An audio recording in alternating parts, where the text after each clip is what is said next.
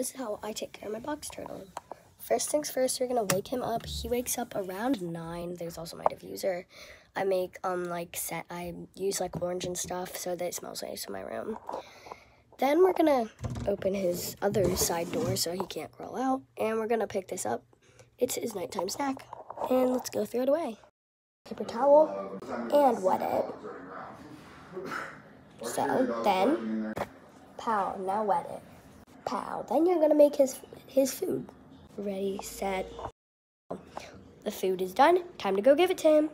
The reason I use paper towels is because then I can pick it up at night and it being a lot easier.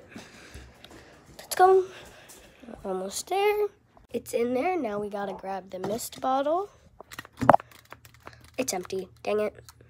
Pow. Screw the lid on. This is my box turtles routine. Hope you like it. Bye.